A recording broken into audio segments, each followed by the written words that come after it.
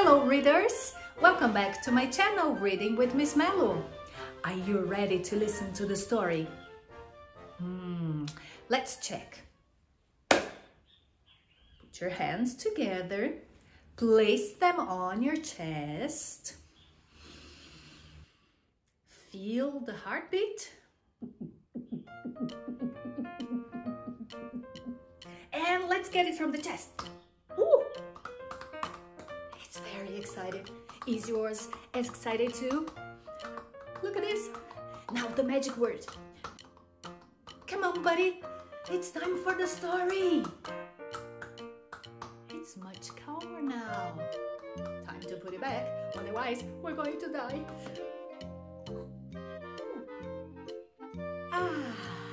Good boy. No. That's the head. It's back to the chest.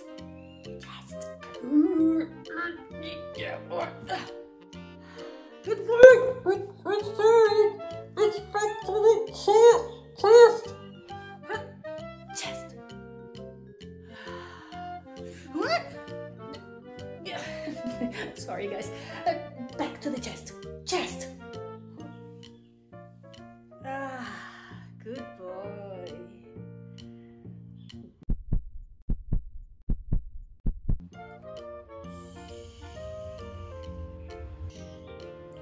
It's time to listen to the story.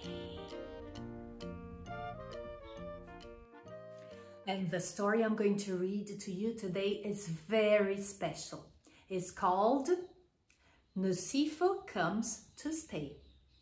This story was written by Sarah Oosthuizsen, illustrated by Catherine Groenewald, and the publisher is Jacana Media.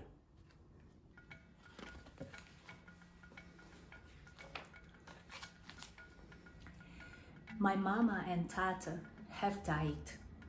Now I have come to live with my Gogo.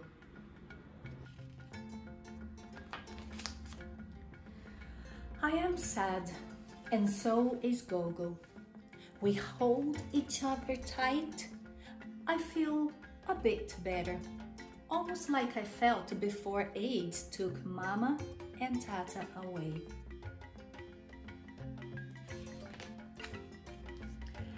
At night, I lie next to Gogo and listen to her gentle breathing.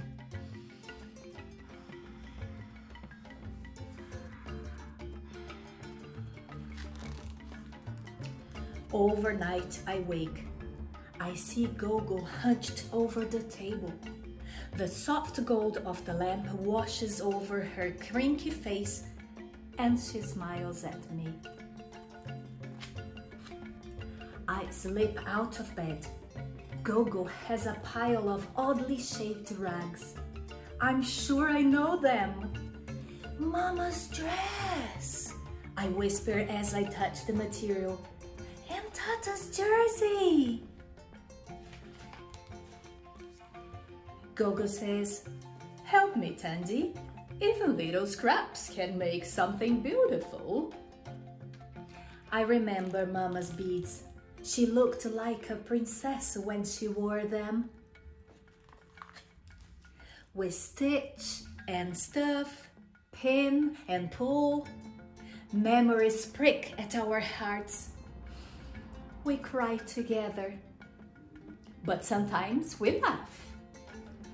I'm sure I smell the sweetness of Tata's pipe again, just like I used to when I mingled with the smoke outside. I remember the firelight escaping through the drum like stars. Our scraps have made a doll. Now all she needs is a face. I paint her eyes and they twinkle. Then I paint her mouth and it's smiling. I call her Nosipho. Early one morning, I listened to Gogo rubbing Vaseline into her old hands. I peek between the folds of the blanket and I find Nosipho. She's smiling at me. I hug her and small Tata's bite in her soft curls of wool. I can't see my mama or Tata, but Nosipho shows me that they are still part of me. The torn and broken bits have become something new.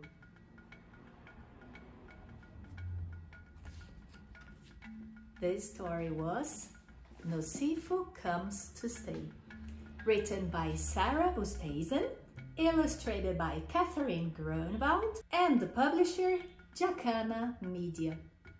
Thank you for listening. Bye-bye.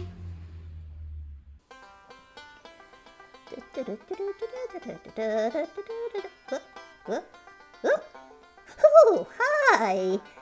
Oh, are you Miss Mellow's reader? So am I. My name is Max. Nice to meet you. Oh, can I ask you a favor, please?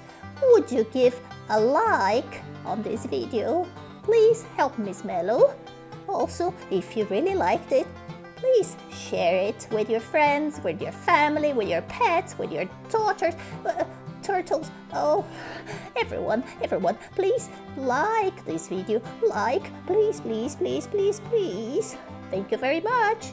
Bye-bye.